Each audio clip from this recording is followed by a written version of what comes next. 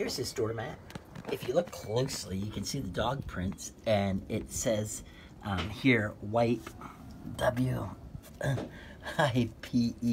your, Y-O-U-R, paws. Not very visible. I'm out here, and it's not like dark or anything. You know, the rubber itself feels very good, feels durable, has a non-slip surface. Wish it was a little bigger. As you can see, it's not, this one is not quite the size of the door, so just to let you be aware of that. So I just wanted to show this to you, and there's my dog. She's looking out here at it, and yeah, I was just hoping it would be noticeable. It just looks like a gray mat though, unfortunately. So it's a good one, but just not what I was expecting. I like the idea of the dog prints, just very hard to see them, and the lettering, I don't know if anyone will see unless you point it out to them.